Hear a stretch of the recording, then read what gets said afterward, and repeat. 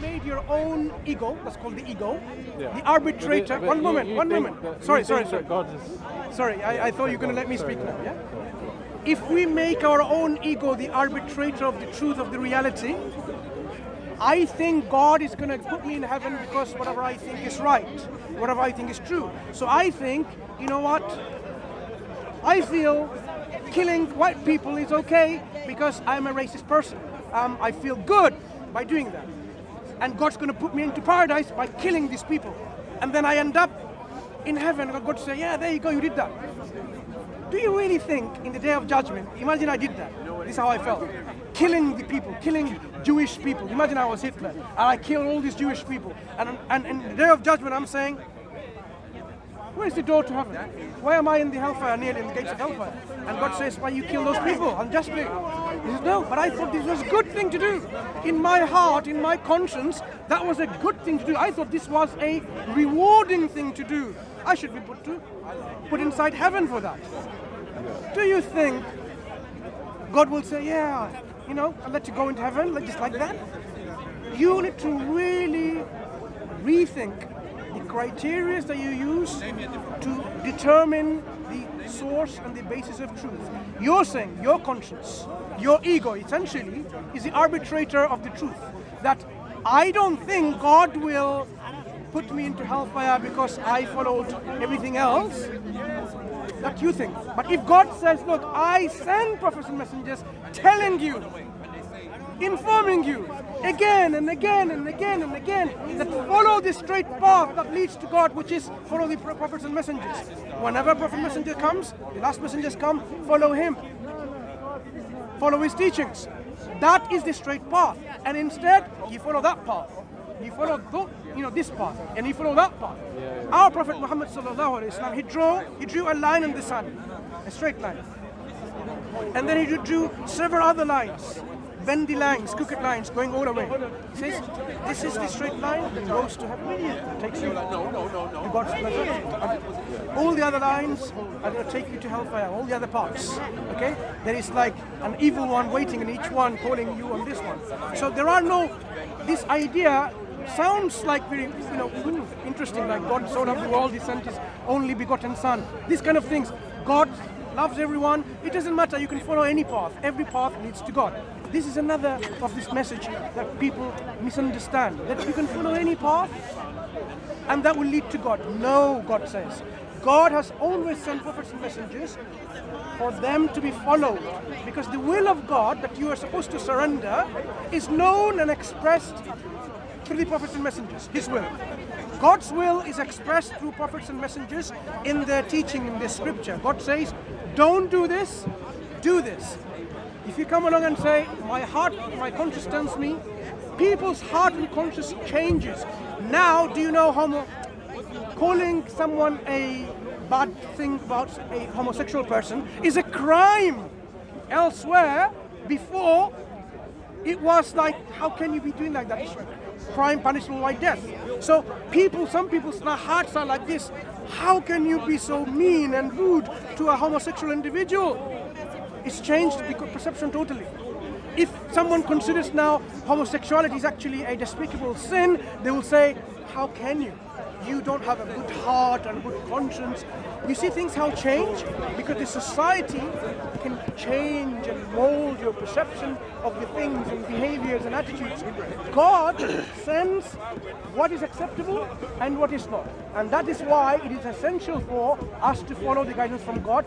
And if we were at the time of the prophets and messengers before, it was obligatory on us to follow them. Because now Islam, through Prophet Muhammad sallallahu alaihi wasallam, is last, it's obligatory on us to follow the last Prophet Muhammad sallallahu alaihi wasallam, follow the last book, the Quran. If you disagree, I just leave it there. So it's been a pleasure speaking to you, and I apologize. No, you say what you have to say. You answer what I have to say. But I'm saying we're going to wrap this up. I appreciate. Can I answer the question you asked? I am saying you will. I will give you the opportunity, but I'm just saying it's a pleasure speaking to you. I learned something in how your particular thought processes are. We may disagree with each other. Ultimately, do you agree we are all trying to go to heaven and avoid the punishment of God? Yeah. Okay. let's leave it to that. No, so now you can answer. You asked me, That's what I'm saying. Do I believe... Your turn, it's your chance to speak. Yes, okay, so let me speak. So you asked me, do I think Hitler would go to heaven? You know, he believed he was doing he was following his conscience, or what he believed was the right thing by killing all the Jews. And you asked me whether I think that, you know, he would go to heaven, and of course I don't think he would go to heaven, but let me ask you this, so, you know, if you love someone, you know, and you have a good relationship with them, how do you know that you have a good relationship with them? You have a positive feeling towards the person, right? So it's like a love, right? It's like a affection that you have towards this person, and it feels like positive. It doesn't feel dark or evil or negative, right? Because you know that it's a positive, like it's love, right? It's like between yourself, like your relationship with your mother, for example. You know, there's like a loving relationship there. So you would never think, maybe this relationship it's just, maybe it's not really good. Maybe it's just my ego's thinking that it's good because you know, this could really be an evil relationship. But you know, so what I'm saying is that through having a relationship with God, you know, not necessarily based on what any one scripture says, you can develop a positive relationship with God outside of religion. You can develop an affection towards God, and I feel like He reciprocates. Which God? God has a son, or God which is Son? No, the Supreme Creator. Does the Supreme Creator have a son, or does he have not a son? No, I don't know. It's important for us to know, because you say you can follow any religion, so now some religions say, ask God. I did, and God said He doesn't have a son. So now which one are you going to follow? The one which says God has a son? Or the one which says God doesn't? It's just two? No, I'm just giving you two examples. Well, there's not two examples, Look, there's many religions. when God has a son or not, there's only two options. He either has a son or doesn't have a son. Really? I thought there was many religions. I didn't realize. So, in terms of having a son, how many options do you have? God has a son, God doesn't have a son. Is there a third? Well, what's this? I don't understand. Why are you bringing? I just gave you a concept of God, in which God has children. So either God has children, or God doesn't have children. Do you have a third option here? No. Good. Within these two options, which is the truth? I don't know. Right. So do you want to know? No, what? No, I don't really care. Okay, fine. It doesn't That's why I'm affect, saying, no, this listen, discussion is coming to an end. I'll explain why. Because it doesn't affect my relationship with God. It's just a detail that's from some religion. If you tell me he has a son, what difference does it make to me? If you tell me he doesn't have a son, what difference does it make to me? Shall I tell you something? None whatsoever. It doesn't affect how I feel. Fine, it may not affect you, right? So, but the one who we ascribe falsehood to, what if this God, the Supreme Almighty, doesn't appreciate people ascribing partners to Him?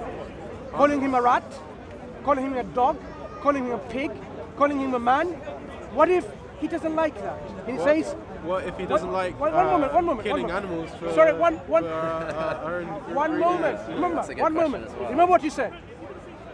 It doesn't affect you, it may not affect you. But what if the God that you believe in doesn't appreciate that someone calls him a rat, or a half elephant, half man God, or calls him a man, or that you can kill him, or he has a son or a daughter? What if he doesn't appreciate? Do you think He's going to be happy with you? I'll ask the same question to you. I don't know the answer. I'm going. Remember, you said you don't care. No. In this belief system, when you don't care, and you go in the day of judgment, when you're saying, God should be happy with me, because I didn't care whether he was a rat or not. The thing is, I don't have any conceptions like that in my mind about God, so how can I offend God? I just have a relationship. No, you and someone else like you says, I think God is a rat. What do you mean? No one else like me Wait. I've never met anyone. You have a concept in which God has no like this. Imagine someone takes your teaching and says, I have a concept of God. God is a rat.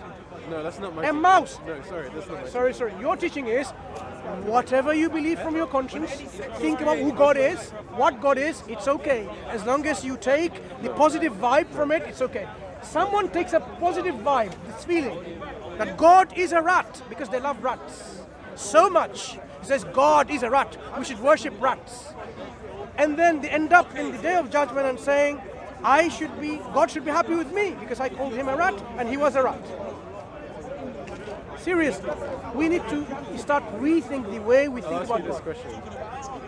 if someone believes a rat is, say they have a pet rat, and they believe that this rat is God, like an incarnation of God, and they have such a devotional relationship to this rat, it's a pet rat, so much so that they genuinely worship it every day. They worship it, like they bow to it every day as if it's God. Do you think that God would not be merciful to this person and give them salvation over the fake religious person who goes to the mosque 5 times a day and prays, but doesn't really have any love for God in their heart? Do you think God will not be merciful on this person who loves God even though they're confused? Is God just? Yes. Yeah? Of course. Good. If you believe God is just, is he going to treat the good and the wicked the same? No. Has he defined what is good and what is wicked, what is bad? I don't know. In terms of like general things, we should inquire from our conscience what's appropriate according to time and circumstance. God left people wondering, knowing what is good and what is bad, and expects people to follow the good by their own conscience, who can then disagree what is good and what is bad. In many scriptures, in all religions, Hitler might think killing the Jewish people is good. Correct me if I'm wrong, but in every single religion, there are certain exceptions to every rule. No? Do you think killing the Jewish people by Hitler is a good thing? No. What if Hitler thought it was good and he expects reward from God? And what if God, like you believe God is just, considers this is evil and God punishes him, but he thought it was good? But he's not a religious person anyway. So. I'm giving you an example from history. A man that has committed this kind of atrocity, you can use it as an example. This is a prime example of what is good and what is bad. Hitler thinks this is good. Kill them all! Wipe them off the face of the earth! That's his particular ideology, right? Yeah. So he should be rewarded for it. God should be happy with him. But you're saying no. He will end up being punished. But he thought he will end up being rewarded. So think about yourself. The gambling that you're playing, that you think whatever I do, whatever I follow, I am expecting a reward from God and God will be happy with me. When you know from examples elsewhere, it may be the opposite. Whatever you believe, whatever you have ideological standpoint, it may be and God's displeasure and his anger and his wrath. And you can then not have an excuse. I didn't know God. You didn't tell me. God tells us in his last revelation. You will not have an excuse. One of the reasons, let me tell you, the Prophet and Muslims came. They came as warners and giving good tidings. They are the ones who are the warn of the consequence that awaits if you do these things, and they give glad tidings of the things that awaits for you in good pleasure and happiness and joy and tranquility and bliss if you do follow, and they also show you how to do that. They also become what we call a reason where your excuse will be no longer acceptable. They will remove the excuses saying, I didn't know, you didn't tell me, I was not aware. So when you end up knowing that God sent prophets and messenger, he sent the Quran, he sent Prophet Muhammad sallallahu alaihi wasallam, and he sent you this guidance, he told you do's and don'ts, and you end up in the day of judgment saying, I didn't care, are you be able to justify but how your do you stance know that? then? Where's the proof that happened? If that was the case, do you think you have sufficient reasons to have an excuse? You don't even have an excuse in front of me, let alone where's the the proof Most that High. Islam is from God? God knows our heart, so he knows where the That's why he gave the guidance. That's why he sent prophets and messengers, because he knows our heart. Our hearts can be corrupted, and it's corruptible. He sends guidance, infallible guidance, to the prophets and messengers for guidance. Do's and don'ts. What's the proof Islam is from God? Why are there We so talked many, about it already. why You're are too there late, so- and I'm not interested in entertaining you. Why are there so many religions that believe that they're from God? These religions that is now we see, originally, they're all from God, teaching from God. God sent Islam, the pure submission and surrender to all nations. Not a nation has passed, God tells us, that He did not send an honor to them. But what has happened throughout history is people started corrupting it, adulterating it, tampering it, going away from the message. And what is left with some remnants of the truth with falsehood added to it. And that is the reason why sometimes a particular nation has more than one prophet and a messenger. So how do you know Remind them back again of the 900 message years that was of sent before. Islam, how do you know this hasn't happened in the years of Islam? That is why you have to examine the Quran. That is the point we're making. The Quran has been preserved, and the Quran has already said you cannot imitate it. So one can have assurance that this book cannot be other than from God, and this book is exactly what the Prophet taught and preached, and he gave guidance from. Then we can say, yes, I am following the guidance that God gave in the last of His guidance through this Prophet and Messenger Muhammad sallallahu alaihi wasallam. We can then be assured. That's how the tranquility in the heart comes. The conviction and the certainty comes from that knowledge. And this is why when we surrender to Allah in Islam, do you know, it's actually quite interesting way. We don't say we believe and we disbelieve. We say La ilaha illallah. There are nothing worthy of worship. No deity, no God worthy of worship except the one and only Allah. So we start by what? Rejecting everything of the creation. Rejecting everything that is not worthy of worship. All of the things that people come across, man, woman, tree, flag, tripods, glasses, everything, nothing is worthy of worship except the one who is the creator of all things. But these are His creations, aren't they? Like auspicious? Like, isn't it holy? Yeah. So isn't the creation holy? Because it's God's creation, no? No, creation is not worthy of worship. The creator is. The one who is the giver of life, God, is worthy of worship. The one who guides and nourishes and sustains and protects and maintains the universe is worthy of worship. Not that tripod which human beings transform from other materials that God created. He does it through the creation, right? Through the trees, they give us oxygen, through the sun, they give us warmth and things like that. So. Yeah, so the one who gave that tree for your sustenance is the one worthy of worship, not the tree. But we do not respect the tree as well? Of course you do, but respect and worship is two different things. Worship, it's giving all the right and the glory and the honor and the respect, everything, all of your heart's contents, your love, that's worship.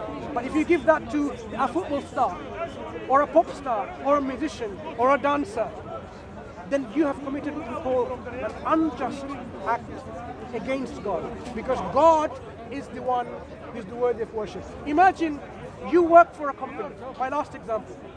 You work for a company, and the company that employed you expects you to do their work, come to work on time, yep, rather than late every day, do the job you're supposed to do based on your job description. If you want to do more, that's good, it's a bonus, but at least do what you're supposed to do, what you've been contracted to do.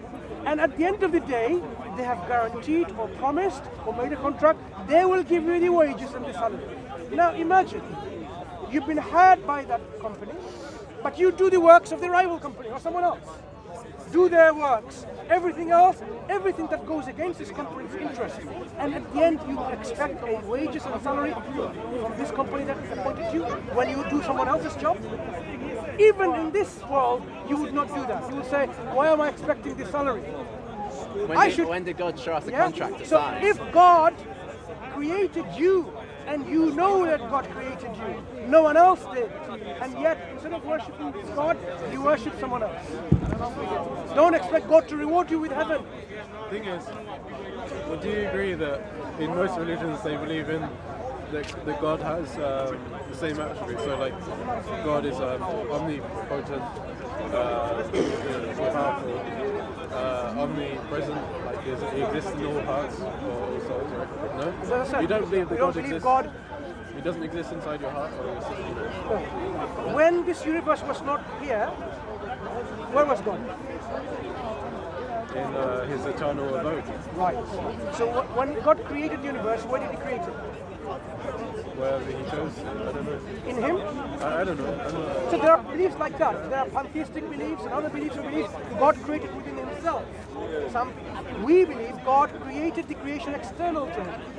Creation is not part of God. Yeah? So those people who believe God is everywhere means what? The creation is inside him. God created inside him. What does it make? Does it make sense? God creates inside him. He's already everywhere. How do you create something inside him already when he's everywhere? Anyway, so that's what I'm saying. It doesn't make sense. Okay. So let's move on to another attribute of God. So he might not be everywhere, but he's all powerful, right? So, and also, I don't think. Does he know everything? Would you say he knows? he's all knowledgeable. So he knows everything. He knows what's going on in this world, right? Yeah. I believe in it. So at least those two, like most religions agree, right, that he has those attributes. That he's all powerful and all knowledgeable, right? So in my philosophy, what I would say is that because he is all knowledgeable and all powerful, he knows what's in our heart. He knows if we're good or bad. So, and if you study, sorry. If you study the fundamentals of all religions, if you study the fundamentals of all religions, you'll learn those truths about God. These are the aspects that seem to be universal across religions. That's what remains of the truth from God, as I said. So these all religion was initially Islam. So the attributes of God are the same in most religions, right? Not necessarily, but there are a lot of similarities still remaining. So what I would say is that if you study religion to that extent and you understand the qualities of God, to a fair degree, I think through that you can develop a relationship with God, and through knowing that He is all powerful and all knowledgeable, you'll understand that He knows what's in your heart. And so if you know that He knows what's in your heart, you'll try to not upset Him, because He knows what you're doing all the time. He knows what you're thinking all the time. And if you want to maintain a good relationship with God, you wouldn't want to upset God, because He is your creator, your father. Like you said about your relationship with your mother. So for me, this is what God ultimately is. What I feel true religion is. Anyway, so even if God communicated to us, communicated to us. Yeah, in the past, in prophecy messages. As you said earlier, Yeah, of course, God communicates to people all the time. Okay. What did He say who you should worship? Him alone or with partners? Him alone. That's what Islam says. Worship God alone. Yeah, but if you now worship from another concept somewhere else, why do you need to go when God already sent clarifications of the errors and mistakes that are corrupting in His religion that He provided for people? God knows what's in your heart, so that's why He gave the last message with clarification. That people's heart needs to come clean. And God says this is how قَدْ أَفْلَحَ مَنْ زَكَّاهَا. I said earlier, successful are the ones who have purified their heart. That means the heart needs purification. Coming back to what I said, jihad al-nafs, the purification of the soul, the struggle of the soul. You purify yourself.